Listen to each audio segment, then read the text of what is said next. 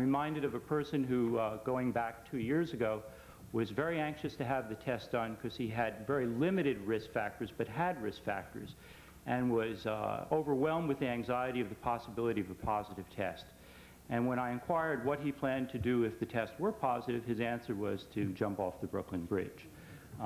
People who haven't considered the possibility of dealing with the positive test really should not be tested until they've come to terms with that reality.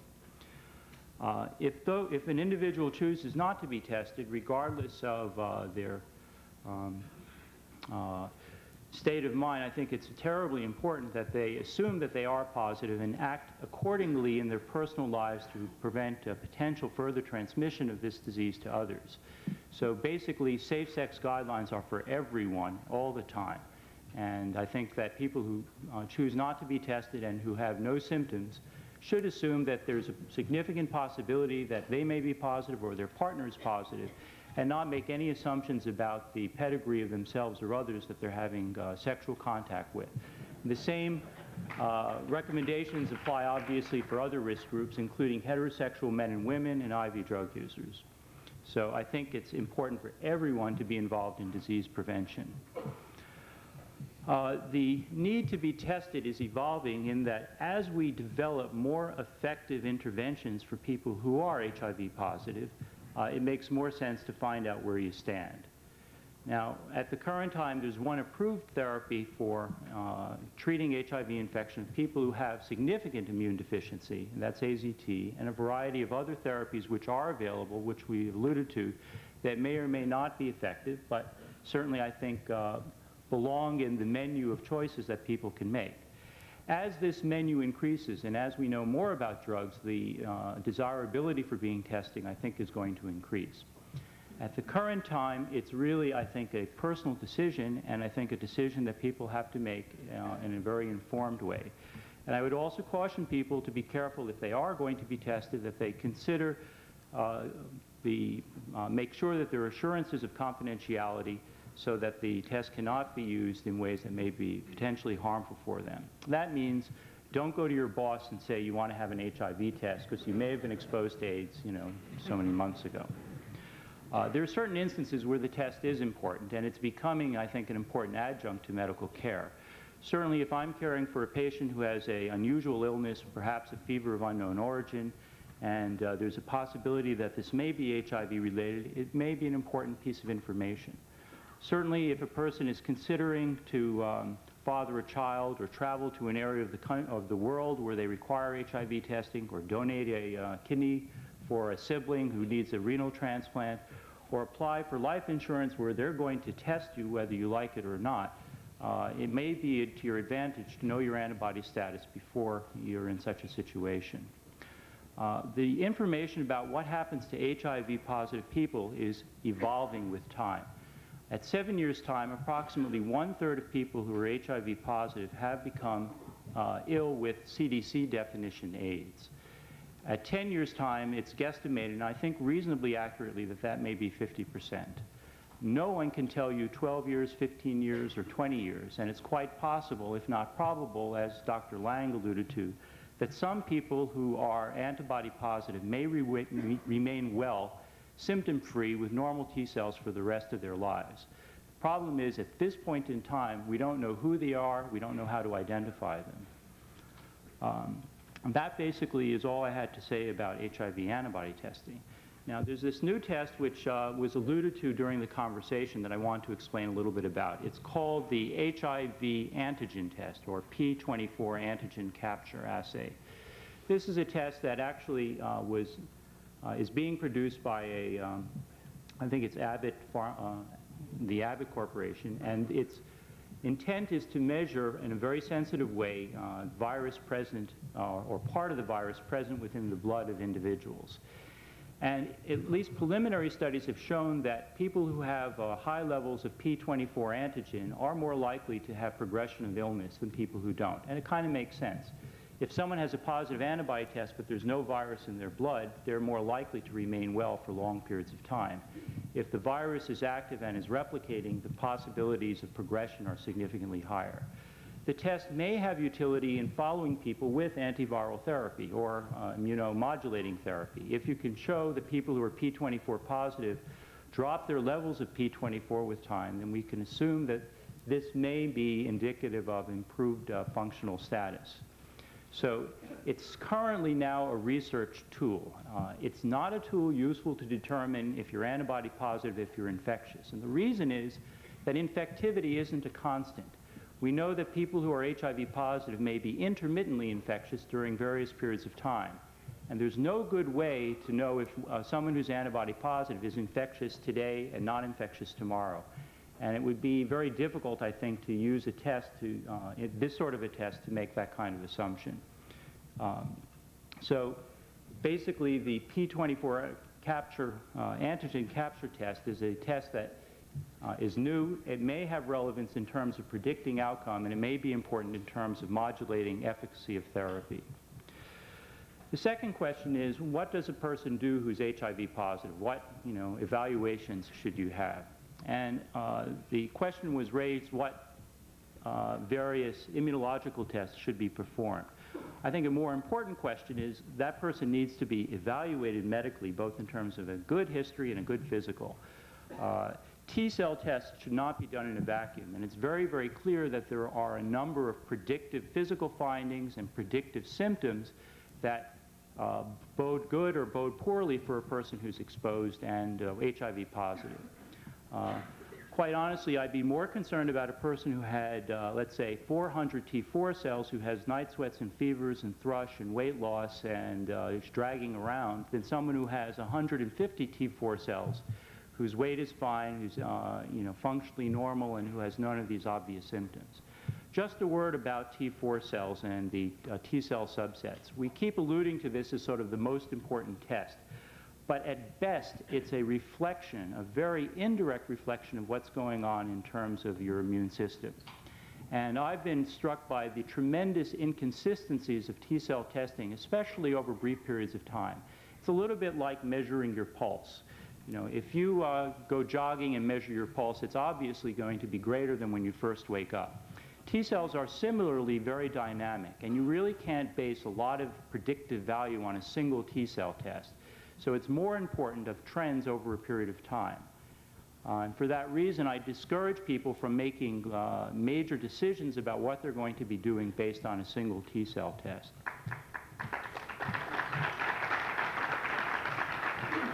There are a variety of other tests that actually are much less expensive and are quite useful in terms of determining if people have potential problems. I think it's important when people are evaluated, in addition to having a careful history and examination, that a complete blood count, including a platelet count, which are cells responsible for clotting, serum globulin levels, a chemistry screen, a test obviously for anemia, etc. All of these things have important predictive value. So there's no one test that's the gold standard. And in fact, with AIDS, I think T-cell testing, which we're using as the gold standard, is more like the stock market. And I think that caution, it should be adhered to. I'm just going to talk a little bit about what I think is appropriate medical intervention for people who are HIV positive and who may have some T-cell abnormalities and or other signs or symptoms of HIV infection. There's developing, and I think this is an evolving process, a number of things that we consider to be good medicine for people who are HIV positive and have some immune deficiency. It's probably a good idea, especially if someone has risk, to be tested for tuberculosis. Not that a skin test for tuberculosis is necessarily always going to be reliable, but if it's positive, it indicates a significant risk of developing TB into the future. So that's either a time test or something called a PPD, which most physicians can do in their office. It's also becoming appreciated that a number of killed vaccines, specifically the influenza vaccine and the pneumovax vaccine, which is a vaccine against pneumococcal pneumonia, which is a bacterial pneumonia that people who are HIV have a higher risk for, may be appropriate for patients with HIV disease who are immune deficient. The subnote on this, or the footnote, is that it's very probable that people who have immune deficiency may respond suboptimally to these vaccinations. It may not have the kind of protection that otherwise normal people may develop.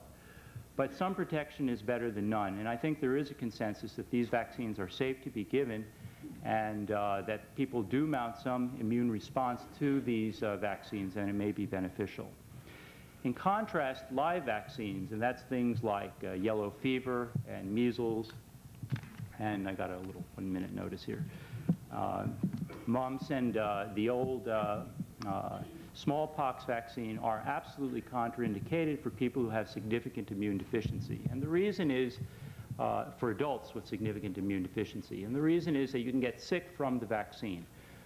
There was a report actually from the Army of a service person who got a smallpox vaccine, which by the way no one should be getting anymore, who developed disseminated infection from the vaccine and was very, very ill as a result of it. So that's a lesson that we learned.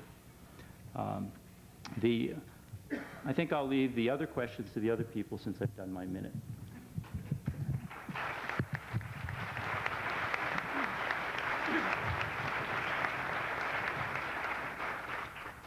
The next speaker is Dr. Laurence. I'll just continue down the list. Dr. Williams is going to be a hard act to follow. In terms of the next question that was asked about steroid medications and aspirins and other drugs that are used in AIDS patients or in individuals who just are carrying the HIV virus, it's a little bit more complicated because there are situations in which some of these medications would be absolutely life-saving, and in longer, prolonged use of some of these therapies, they may actually lead to either activation of latent virus or further an immune deficiency. And one of the biggest problems is the use of steroid treatments. It's been shown in a number of centers that individuals suffering from severe cases of pneumocystis pneumonia, the most common pneumonia associated with the HIV virus, will often benefit from short-term steroid therapy. And yet you may have all heard that steroids have lots of side effects, and steroids are immune suppressant. In fact, steroids are used in a lot of diseases that have an overactive immune system, like autoimmune diseases, to calm it down. And what we're concerned about is the long-term use of steroid medicines in some of these patients. And the data are still conflicting. One of the most common things that a person with AIDS or even a person who is carrying the HIV virus might be confronted with in terms of needing prolonged steroid therapy would be a low platelet count, something known as thrombocytopenia. Relatively low platelet counts are quite common in people who are carrying HIV. Severe platelet count lowerings are luckily much less common, but they're treated with steroids. And usually you give a lot of this medicine 3 times a day for upwards of a month and then see what happens. And then in those individuals that respond well, you may lower the dose. In individuals you may be able to take them completely off. Some individuals, and it may be upwards of 40%, get better spontaneously without any therapy after that. And sometimes you need to consider other therapies. And there is some evidence, and again, it's not in large controlled trials that we'd like to see it, that the more steroid that you take for the longer period of time, the worse it is. That individuals who are treated for low platelet counts for a prolonged period of time, and I'm not talking about just the month periods, will go on to develop an AIDS-related illness quicker than if you had left them alone. And so that's still an area of controversy. The use of aspirin in people with low platelet counts, well, one aspirin, 1 time a week, will change the surface of a platelet and will make it able to clot less well. 1 aspirin, even 1 baby aspirin, with 1 drink, will severely affect the ability of your platelets to clump. Now, luckily, most people who are healthy and are not carrying HIV, it's of absolutely no consequence that they take 1 aspirin with 1 drink or whatever. You can measure a test tube abnormality. You can measure a slightly prolonged bleeding time if you stuck a needle in your ear, which is unlikely. But it clinically, maybe not so unlikely, but clinically it doesn't have that much of an effect. You may be asked about it if you're presented for surgery. If you're carrying HIV and are one of those individuals that has a low platelet count and doesn't know about it, then that aspirin, especially with the use of alcohol, might adversely affect you, and it's something your physician would tell you to avoid, and you'd want to avoid it. You can take Tylenol, you can take something else that's not an aspirin-like drug, and you cannot drink. In terms of extensive medications with antibiotics, hopefully antibiotics are only prescribed when you need them. And so even though some antibiotics have been associated with birth defects in animals, and other antibiotics and prolonged use in very high doses might have some adverse effects on the immune system, that's not, hopefully that's not anything that anyone would be doing. No one's really mentioned the word cofactors yet. And I think everyone would agree that cofactors are important for AIDS. A lot of people want to know why, if you take the upwards of 1.5 million people in the United States and maybe 10 million worldwide infected with this virus, do we have only about 42,000 cases of AIDS in the United States? And what's happened to everyone else? Is it that they just haven't lived long enough to get AIDS? What is going to happen? Is there going to be a plateau? As Dr. William mentioned, perhaps we see out 10 years from now that maybe 50% of individuals carrying this virus won't get it. Is there something that some people are doing right that the other 50% are doing wrong? In the test tube, cofactors are very important. Dr. Baltimore, who won a Nobel Prize about, 1972, I guess, for the discovery of the reverse transcriptase enzyme, the very enzyme that a lot of people are trying to make drugs against. He discovered it in mice. Has found that if you take a healthy T cell and you plop in a herpes virus, any of the common herpes viruses, especially herpes simplex associated with genital ulcers and infections, that you turn on a normal protein in the body that can bind to a piece of the virus, of the AIDS virus, and cause a tremendous increase in AIDS virus, at least theoretically in the test tube. Could that happen in man? What would happen if you had an overwhelming other virus infection and then got infected with the AIDS virus? What if you were carrying the AIDS virus and had an uncontrolled herpes virus infection, Epstein-Barr virus infection, CMV virus infection? Well, we don't really know. Those studies are still going on, but there are theoretical reasons why that might be cofactors for this disease, why that might activate a latent virus, why that might convert someone who's a relatively healthy asymptomatic carrier into someone who's going to develop a full-blown disease quicker. A lot of people are asking these questions. A lot of scientists are working on it. In a patient, we don't truly know yet. And maybe someone else will want to address the question about the treatment of these diseases in patients who are carrying HIV.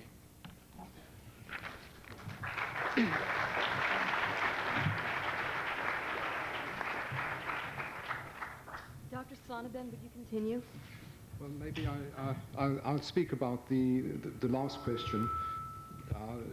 There are two levels, of course, with respect to treatments in AIDS. One is the disease itself, the underlying disease of the immune system. The other aspect, of course, are the complications of this underlying disease, which is predominantly infectious, neoplastic, and some other complications. I'd like to make the case that a structured form of patient program of patient management, which is directed at these complicating infections, can make quite an impact on survival. Now, it is, although the infections that one sees in AIDS are in fact complications of an underlying disease, they are indeed the most immediate cause of morbidity and of death in this disease. So if we can approach these complications in a structured fashion and people who are at risk for them, having identified these people, and that issue has been discussed somewhat, then can we devise a structured program of management that is directed at, firstly, the early detection of these infections, the prevention of those infections that can be prevented, and the rapid and vigorous treatment of these infections. It is the case that most of the infections, of course not all of them, are indeed treatable. They may not be curable, but they are certainly treatable. And some of these infections indeed have tests that allow their early detection and therefore the earliest treatment. Now, what is meant by a structured program of patient management would be a regular schedule of patient visits, which would be individualized for each patient. That's in terms of the frequency with which these examinations are made. The objective here is to examine a patient and pick up at the very earliest time an infection, and that we can frequently approach this because we have some experience already as to where to look and how to respond to a patient's symptomatology. In terms of prevention, at this moment, the infections that are preventable are firstly pneumocystis carinii pneumonia. This has been spoken about, whether the proof is in that in fact we can prevent this pneumonia is really not the point. We have a good likelihood of being able to prevent this particular infection in those at risk. Of other infections that can be prevented when they occur, herpes simplex can be in patients who get recurrent herpes simplex. We can, and indeed I feel we should, with acyclovir prevent recurrences of herpes infections. There is within our grasp, and hopefully this will happen before too long, the ability to prevent some fungal infections with fluconazole, and this becomes a question of some urgency to provide evidence that in fact we can do so. With a regular schedule of patient examinations which are directed in such a way that infections can be picked up at the earliest time and treatment started rapidly, quite a major impact, I think, can be made on patient survival.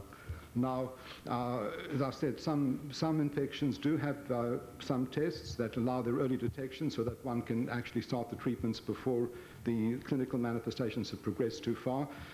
This may be the case, for example, there are, with a rather rapid test for cryptococcal meningitis, one can do a blood test in the case where one suspects this, and there may be a point as part of the formal management to put in regular screenings with tests for those infections that we can easily detect at the earlier stage.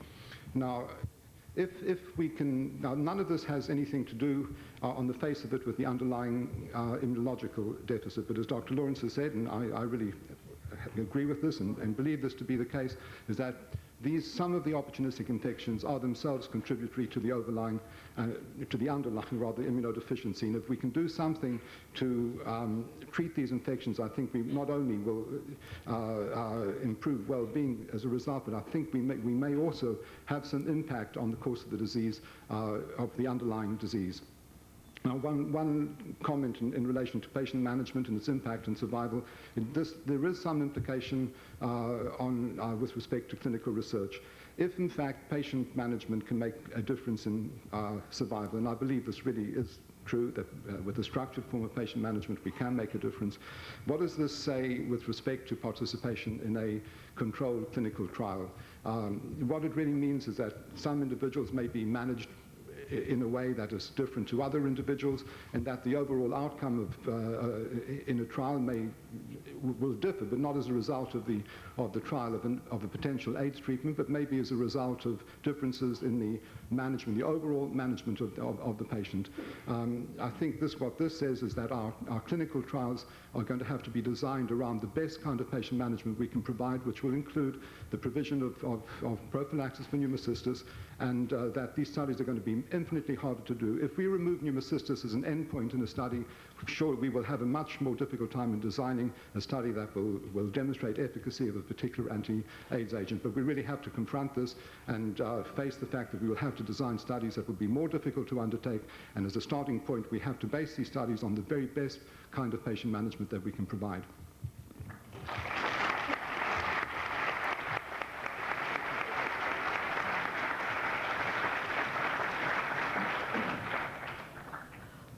Before we get to the last speaker on this topic, who's going to be Dr. Keeling, we thought that perhaps what we should do after the panel discusses this issue is have our break and then have John James talk, because we imagine people are getting tired.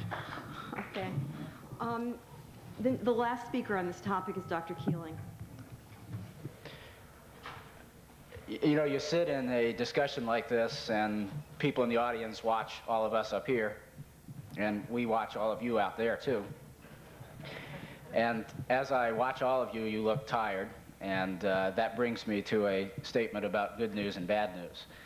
The good news is that the previous three speakers have covered 6 or 7 out of the 8 questions on this sheet, which leaves me in the caboose position without very much to say. The bad news is I've thought of some things to say anyway. And what I'd like to do is to put those in terms of trying to answer with you the 6th question here about the access to medical care. I'm going to put that in a framework of ways that people interact with a healthcare system. which is an issue implied in some of our discussions back in the first panel, and will be, I think, important in the rest of this as well. Let me introduce you to a term called medical phenomenology. And phenomenology in medicine means the way that physicians interpret and understand information and the way they deal with data. And your encounter with medical phenomenology might start, for example, if you come to see a physician, me, and you say your stomach hurts. And that is data, your stomach hurts. You think you have an ulcer. My reaction to that will be probably to try to do some tests and determine whether you have an ulcer or not. If I do those tests and my tests say you don't have an ulcer, I then look at you and I say you don't have an ulcer. You say, but my stomach hurts. I say, you don't have an ulcer. You say, but my stomach still hurts. I say, maybe you should see a psychiatrist. The point here is that the way physicians and individual people handle information sometimes is commonly different. And if I say to you, this must be all in your head, you will very rightly say back to me, but it's not my head that hurts. This has to do with lots of other things that have to do with these discussions. And it has most notably to do with things like monitoring T lymphocyte levels. And we have created in the process of doing this a surrogate answer for the question, is there something wrong? And very much as the way we do tests for ulcers, we do tests now for immune competency and try to find a way that we as physicians can relate to that's numerical and measurable and easy to reproduce that tells us whether there's something wrong or not. And there are lots of questions, lots of tests available that you've heard some about tonight, everything from CD4 levels to things you haven't heard about to gamma interferon levels and a variety of other things. It's really unclear what the role of those things is, what they measure. It's worth emphasizing that there are increasing amounts of data in medical literature that tell us that the correlation between your T4 level and what happens to you is not that great. And I fear sometimes that people will look at their T lymphocyte levels as prophecies which will eventually be self-fulfilled by their reaction to depressing information they get on a numerical study, which may not be an adequate reflection of what's going on. In a way, it's like weather forecasting, I think, that you want to ask the question, is it going to rain? And you know from watching weather forecasts how accurate the answer to that question is that you get from the National Weather Service or anywhere else, which is that you have no idea whether it will rain or not based on what the weather forecaster tells you. Similarly, based on what I tell you about your T4 level, you may not have any idea whether it's going to rain or not. And ultimately speaking, the only way you'll know is to walk outside and see if you get wet. This leads me to worry that we not put too much emphasis on these things. On the other hand, they have important roles in determining some thresholds and determining what we do and what we don't do with some toxic therapies. And I only mean to suggest that these things are not probably infallible and that we are not infallible as we use them. This takes me to a kind of a comment more relevant to this question I'm supposed to answer that's left over for me here. And let me answer it by saying what I think the enemy here is. And the enemy for people concerned or infected with this virus is not just HIV. The enemy is not even just herpes simplex virus or Epstein-Barr virus, hepatitis B virus, or pneumocystis, or a variety of other things. The enemy is also despair and hopelessness and depression. The enemy is also homophobia and discrimination and prejudice.